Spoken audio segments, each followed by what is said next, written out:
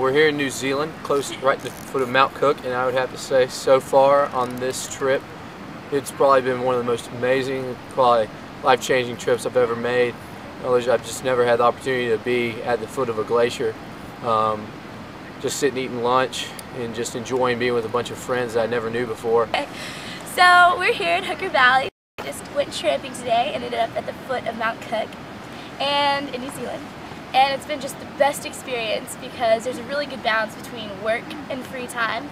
Like on my birthday, I was able to take the gondola up in Christchurch and mountain bike all the way down. Just have a whole day with a bunch of new friends. It's just really refreshing to come away from America and just get a real life experience and be out in the field learning things, and the classroom outside. It's just awesome to get outside of buildings and be able to really get a really good experience with the environments.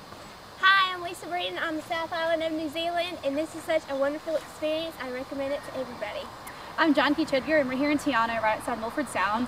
And this study abroad trip's been amazing. Study abroad with UGA especially is awesome. I'm Emily Mindorf, and I'm on the South Island, obviously. And New Zealand's awesome. It'd be better though if Jockey weren't here. What do you do? So we've learned some pretty cool stuff here, including the traditional Maori haka face, which is pretty cool. So We're going to show it to you right now.